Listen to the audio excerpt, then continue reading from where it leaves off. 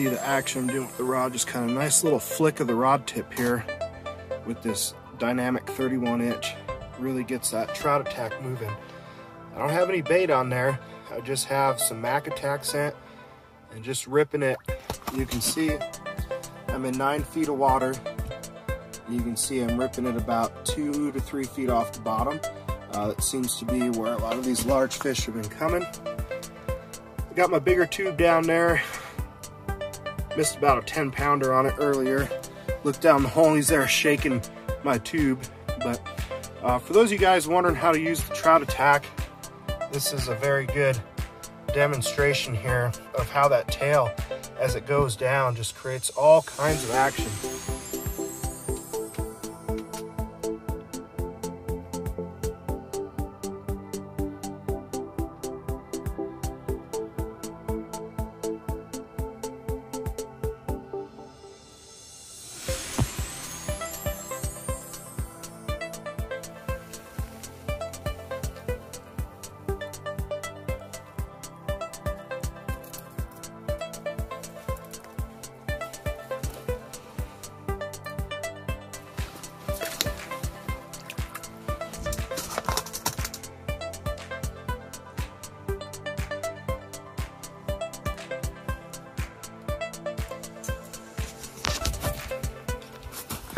Fish on, boys.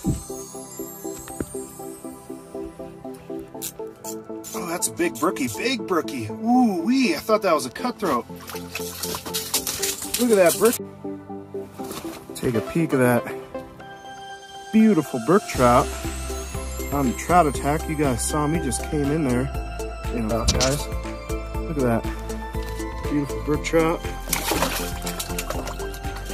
Back she goes, maybe.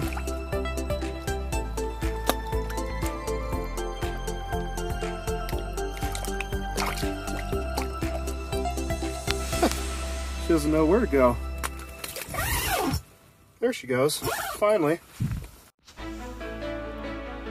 There's the trout attack. You can see him just kind of aggressively popping it. Letting it go down, you can see that tail move on it.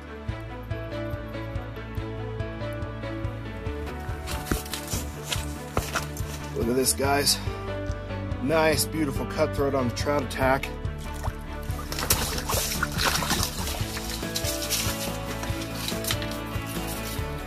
Gorgeous fish. Look at that.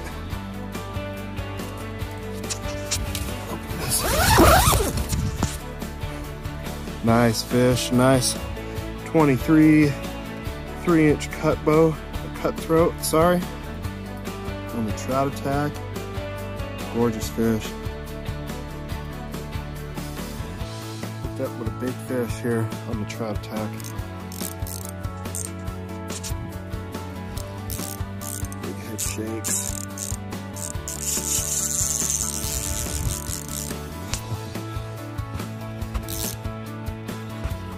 He just came and annihilated this thing. I haven't seen him yet, but yeah, he feels big. Big fish.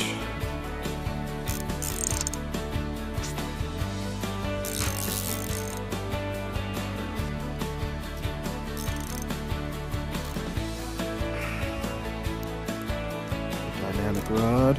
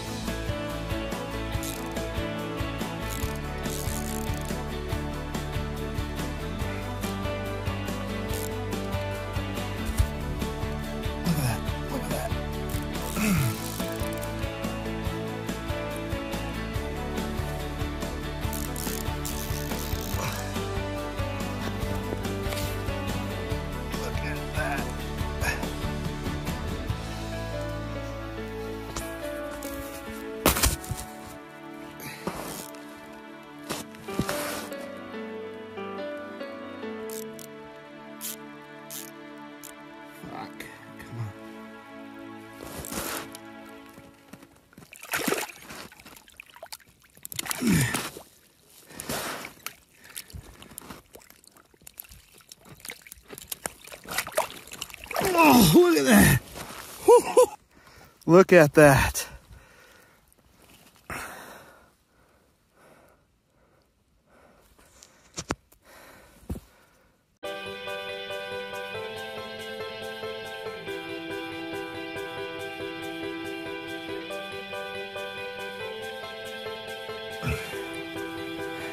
That's a 10-inch hole. Look at the girth of that thing. There she goes.